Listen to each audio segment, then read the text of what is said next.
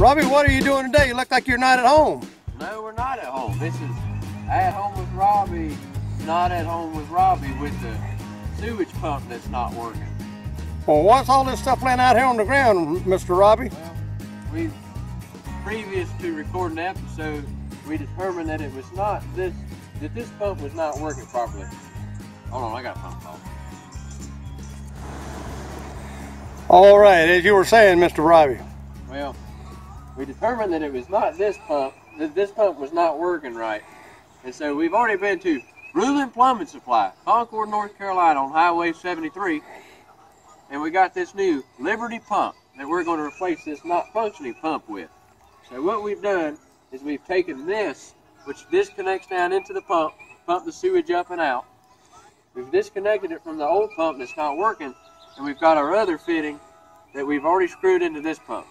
Now what we have to do is to cut right behind this fitting so we can glue these two together, and once the glue dries, we can set it down in there, make the connection, and you'll have a perfectly good sewage system once again.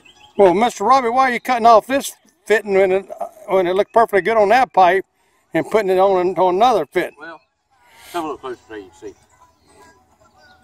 This one right here has 1.5 inch threads. This is a 2-inch to 1.5 inch male adapter. And this pump right here is 2 inches. So you have to make sure that the thread size is just right for that one too. So this one won't work in that one. And like for us, Rulin made sure that this one had taller legs. That way the height will line up perfectly and you won't have your pipe in a bind. That's awesome.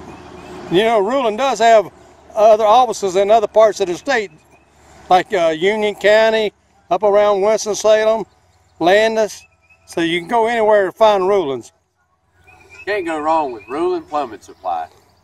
Got the end cut off of that thing. Now how do you assemble that assembly right there, sir? Now, to properly glue pipe, you need primer and glue.